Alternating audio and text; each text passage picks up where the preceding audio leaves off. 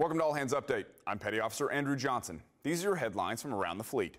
The future USS America arrived at the final port visit of her maiden deployment, America Visits the Americas. America anchored off the coast of Peru and conducted community service projects and security cooperation training.